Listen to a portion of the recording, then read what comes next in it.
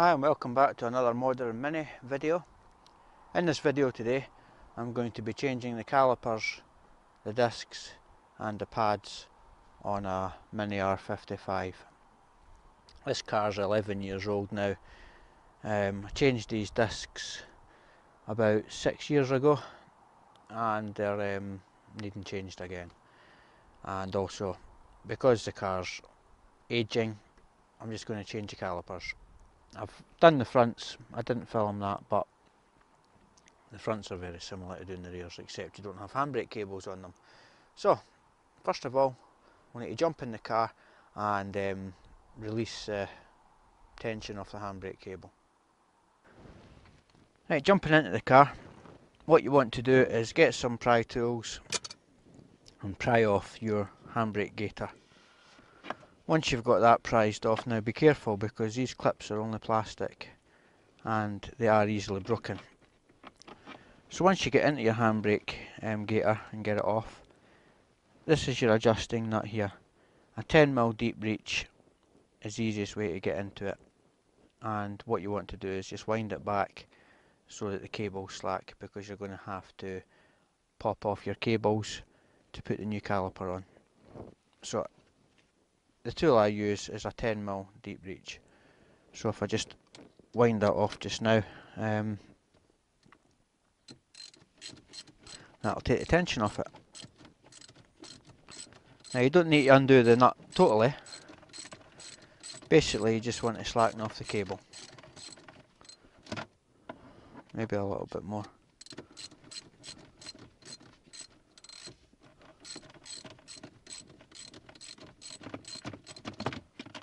Right, that should be enough.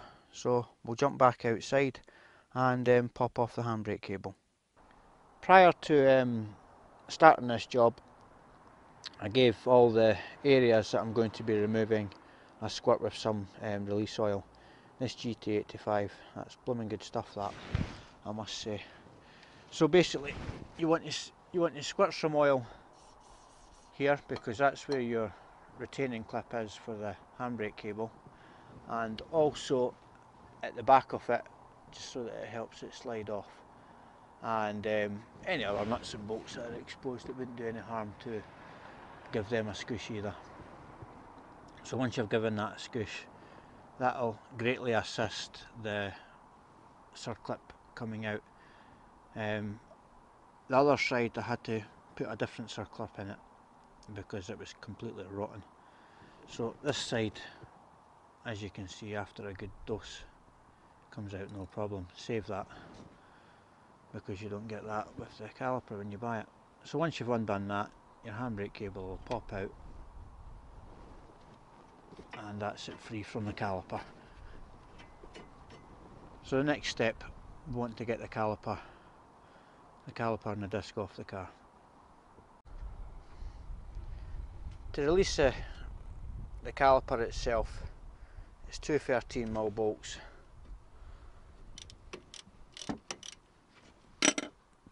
And these come out really easily.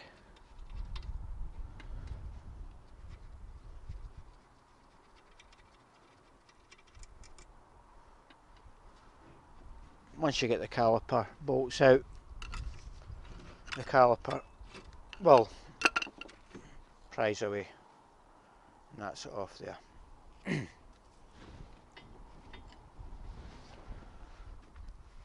Next, you want to get your carrier off, your caliper carrier off. I'm just checking these sliders, these slider pins feel fine, really move nice and freely, but I'll be re-lubricating these as well. And you can also pop your pads out at this point as well.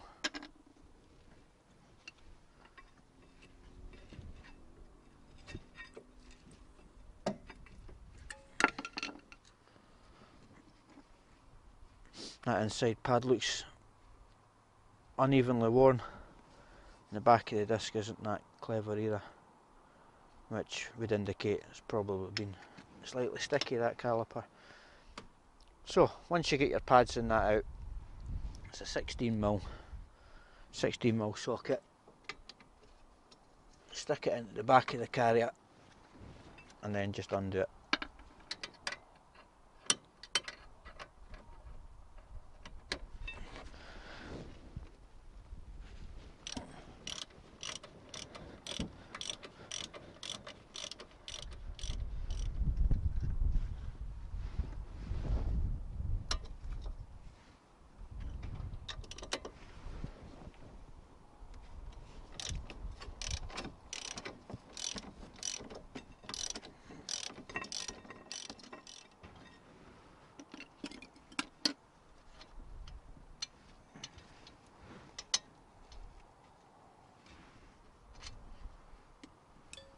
That'll be the carrier off.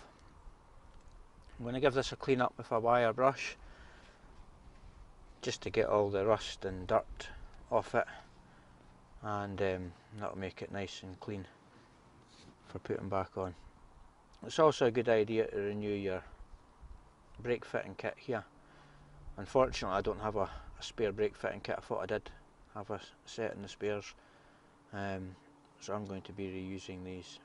These are stainless steel anyway, so they're in pretty good condition, so I'll get away with cleaning them up, reusing them. Next you want to get the disc off. It's a 50mm Torx, a T50 I should say, not a 50mm, a T50 Torx, and you want to get that off here. Now I've already pre-slackened this when the handbrake was on, so this should come off fairly easy. Also, the last time I done these brakes, I copper greased the threads on that just so that it would come off easy. And as you can see there, that brake looks kinda naff. So yeah, it's getting changed. The back of that disc's badly scored. The outside's not too bad, but the inside, that's uneven. It's quite bumpy. So that's getting binned.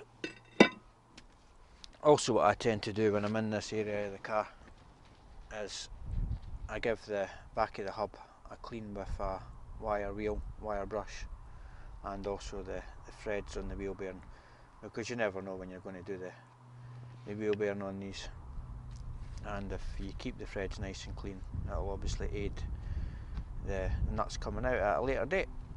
But touch wood, all the years I've owned R56s or 55s in this case, I've never had to do a wheel bearing.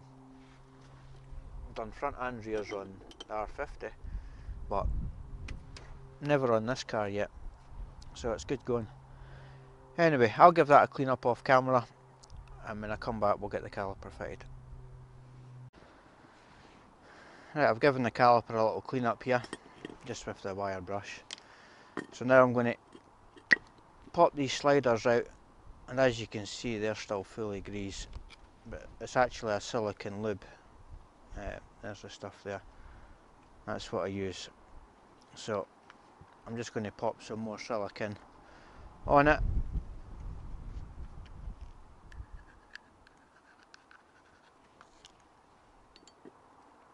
just to keep it lubricated up. Some people use copper slip or copper grease in these pins. Me personally, I wouldn't recommend it, because from my experience the copper eats the rubbers and it just gets dry after a while. So I always use silicone grease or red rubber brake grease, just whatever, but that stuff's always worked well for me. Right, that's pins lubricated and they're well free, no seizure on them at all. So next, what I want to do is pinch this caliper off. I'll pinch it off just up here. I'll pinch it off with the clamp. That'll limit the fluid loss from it, and undo the bolt. I've already cracked that off when it was on the caliper, so that should come off fairly easy. And here's the new one here, ready to wind on. So I'll just get that to the side there so that it's ready to go straight on. Spanner is obviously not quite slack enough. There we go. Now be careful with these because it's easy to round the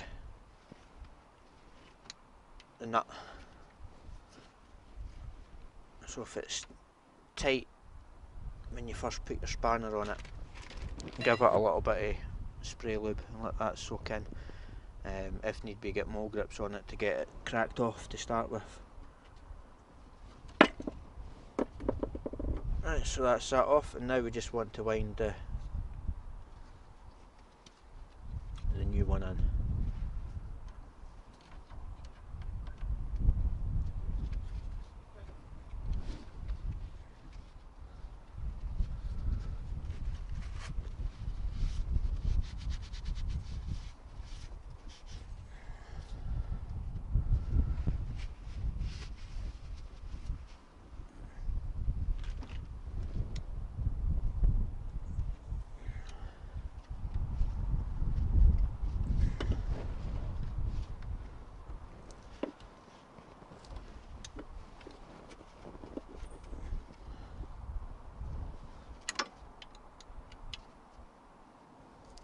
When you're doing these pipes, ideally you want to wind the caliper onto the pipe and not the pipe round the caliper, because you'll just put undue strain on the pipe and then it'll probably end up bursting.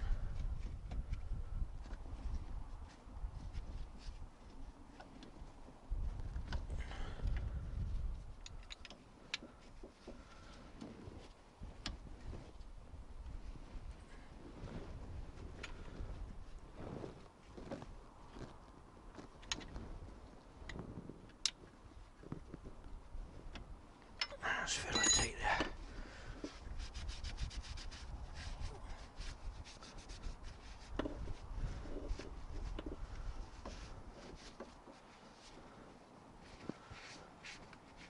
Right.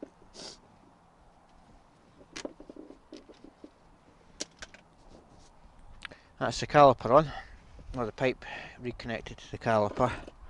That's the old one. It can go in the bin. Right, next you want to get the brake disc on. I'll need to go and grab that.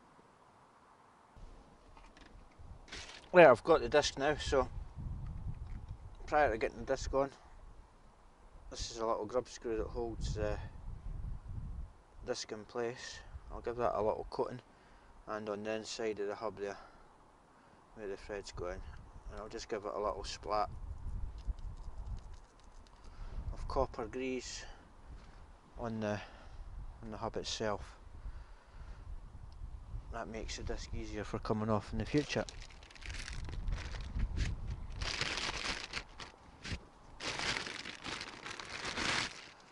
So here's the new disc here, just stick that on.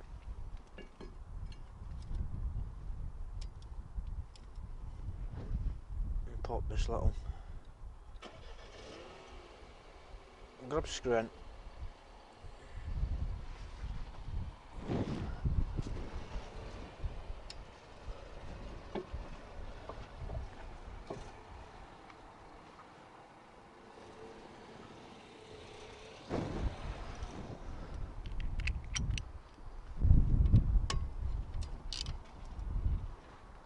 That's that on now.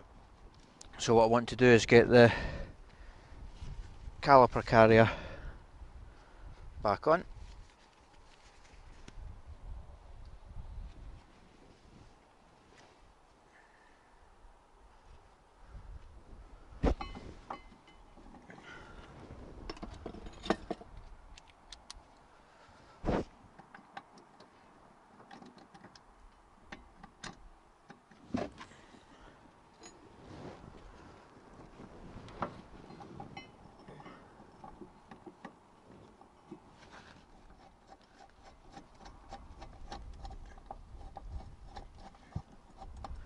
There is a torque setting for these, so if you refer to your Haynes manual for that, that'll tell you.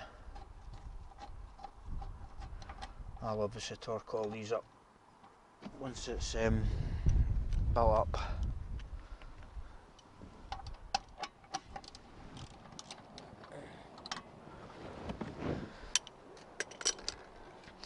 Right, next you want to get your pads in. Now there should be a sensor on this wheel, but I've done away with it, and I don't have any lights on in the car either. I've tricked it because I think the sensors are a waste of time. So if we just pop the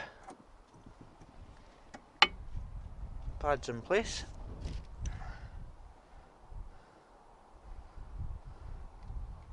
I like to just put a little bit of copper strip on the bottom of the feet here, just to help them slide.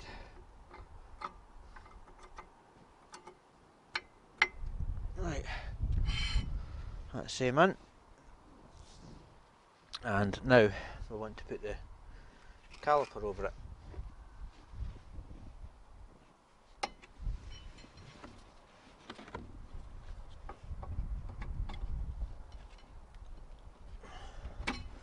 Like so.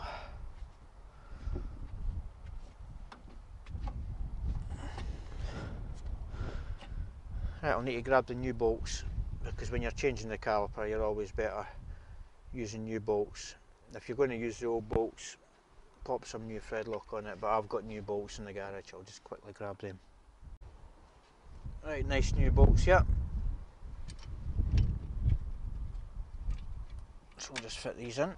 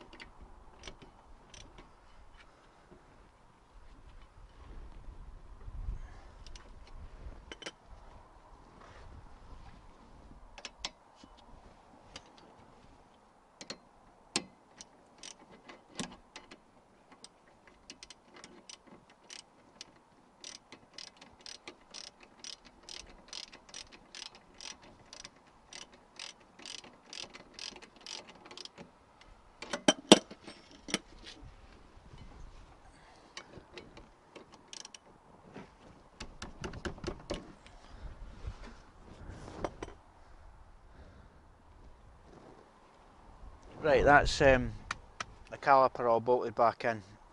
Sometimes when you get new discs, they'll have a film on them, so you want to clean them off. These brakes didn't have any film on them, but I'm going to give them a clean anyway, just to take any contaminants that may be on it off. That's just a little spray with brake cleaner, and then just wipe it around the disc.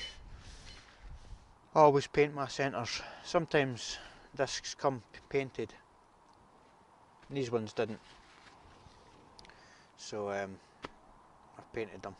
These discs are Delphi, and so are the pads. That's what I've always used on these cars, and they seem hard wearing. Right, now to reconnect the handbrake cable. It's worth giving this a little clean as well with a wire brush, just so that it's the slats are clear for the circlip to go back into. That's it. Just a little bit tight there. So next we can get the circlip in.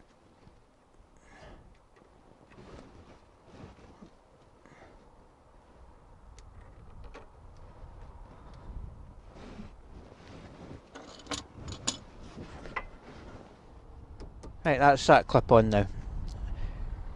So what we need to do next is obviously bleed the brakes. So if I whip off the bleed nipple there, I'll connect my little bottle to it and crack off that bleed nipple. That's the bleeding kit connected. It's connected into the master cylinder and I've put some pressure on it there.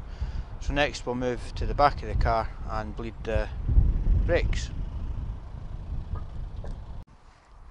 Right, moving on to the back now. The system's under pressure, so I'll just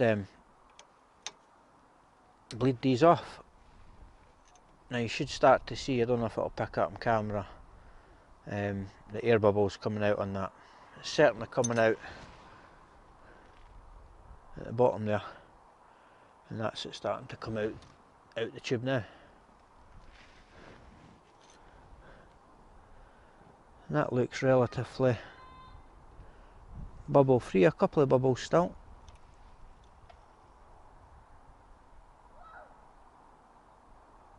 Yep, I think that'll do it.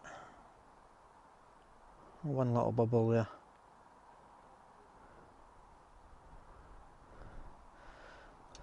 I'll just lock this off. This is far better than getting somebody to press the brakes every few seconds. Plus you can do it yourself.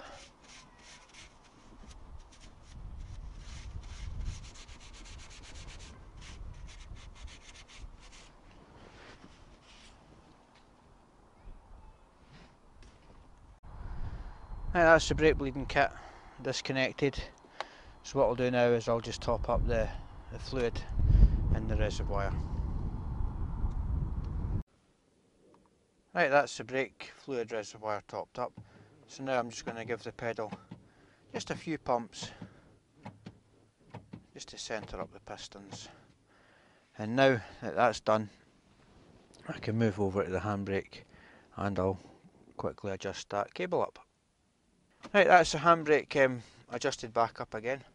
If you just give it a few turns just to get it working, that seems fine. Handbrake's off. I'm now going to go out and check that the discs are turning freely, and then I'll come back in, pull the handbrake up and make sure that the discs are locked. So if we jump outside, we can quickly check.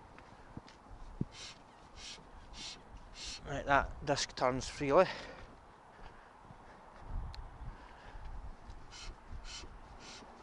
And so does that one. So if I pull the handbrake back up, that's locked.